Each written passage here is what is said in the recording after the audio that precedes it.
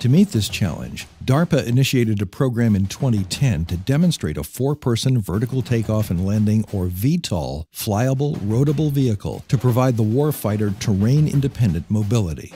The Lockheed Martin team, which includes Piasecki Aircraft Corporation, has taken that concept a step further to produce a multi-mode autonomous VTOL delivery system called ARES. The flight module is a fully self-contained VTOL unmanned aerial system with its own power system, fuel, digital flight controls, plus UAS command and control interfaces. The twin tilting ducted fans are designed to provide efficient vertical takeoff and landing with rapid conversion to high-speed cruise flight. The closed ducts help protect ground personnel from the rotating props. ARES VTOL flight module could adapt to multiple missions with interchangeable payloads, offering new capabilities and enabling new operational concepts.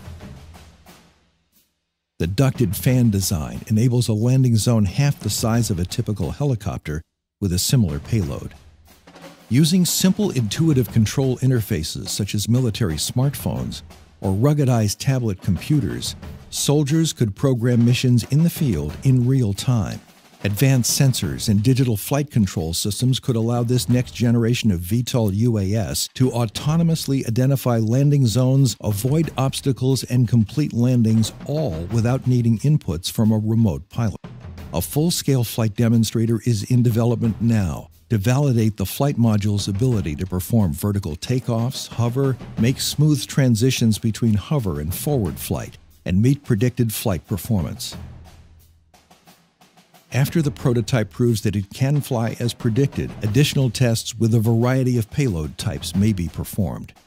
ARES has the potential to dramatically change the way troops are transported and resupplied in rugged, austere terrain.